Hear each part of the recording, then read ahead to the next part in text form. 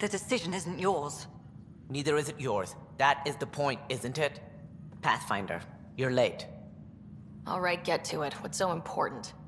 Initiative protocol. Thanks to you, we can finally proceed as intended. As outposts become colonies, the cluster needs its own voice, a true council. And while I maintain that it is premature, we must nominate an interim ambassador to represent concerns outside the Nexus. Or rather, you must nominate someone. Interim ambassador? To what and for who? To the Nexus.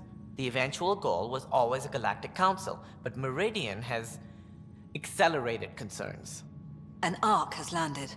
The vaults may make outposts self-sufficient, and we can't claim to represent a sovereign Angara. An interim ambassador would represent concerns outside the Nexus, until elections when we can all step aside.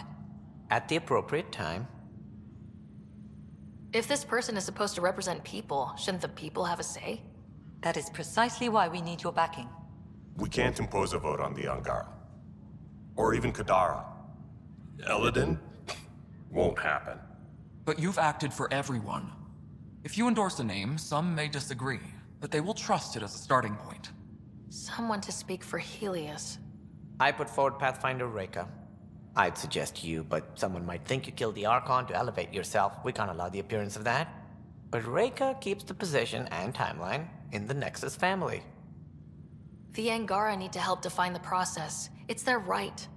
Plus the Moshae would help solidify relations. We're already partnered, thanks to your efforts against the Rokar. All the more reason to focus on our own issues. If we're going to treat Helios like a home, we need to acknowledge whose home it is. I won't name anyone. I support asking the Moshae to act as interim ambassador. Meridian's opening day, and we're surrendering how much influence? That's the point, you colonial ward.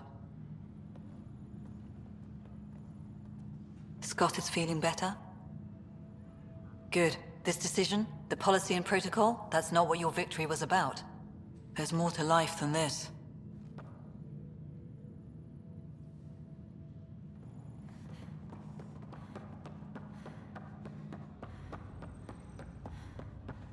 Thank you, Pathfinder.